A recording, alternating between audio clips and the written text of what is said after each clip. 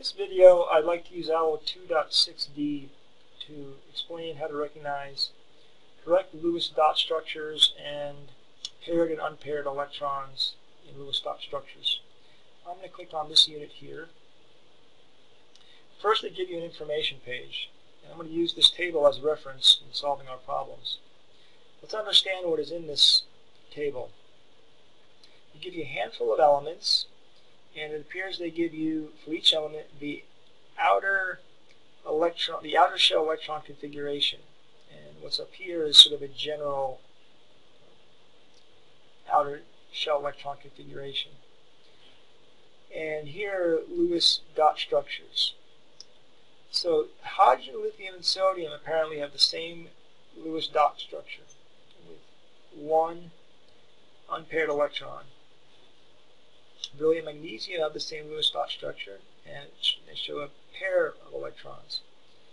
Boron and aluminum have two electrons that are paired and one unpaired.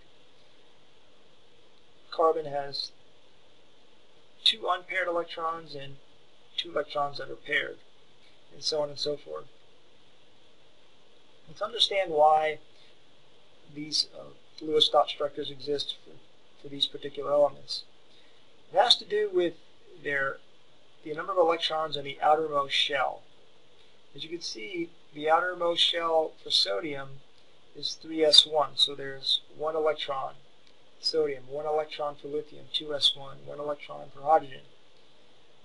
Let's go over to nitrogen and phosphorus.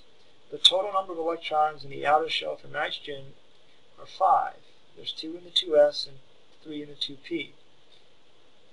For phosphorus, there's 2 in the 3s and 3 in the 3p.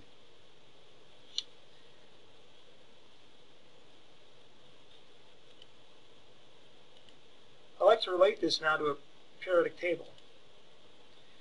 If you go to this periodic table I include in Blackboard, and you click on orbitals, you get some neat information. The cool thing is they give you electron configuration, the complete electron configuration for each element. As you can see, main group 1, main group 2, going over here, main group 3, main group 4, 5, 6, 7, 8. And so let's pick any element in any of the main groups and figure out how many electrons are in the outermost shell. Well, sodium is 1, and potassium is 1. And I'm looking at the electron configuration, which is over here. I'll do it again. See, sodium is 3s1, potassium is 4s1. Let's go over to germanium. That's a little bit too complicated. Let's go over to silicon. Silicon, look at the total in the third energy level. 3s2, 3p2, so that would be 4 total, excuse me, because it is in group 4. Chlorine, total in chlorine in the outer shell is 7, and in chlorine is in group 7, and that works for all the elements in group 7. Just scroll down, you can see that. Bromine, we're just counting the 4, so there's 2 and 4s2 and 5 and 4p5, so that's a total of 7.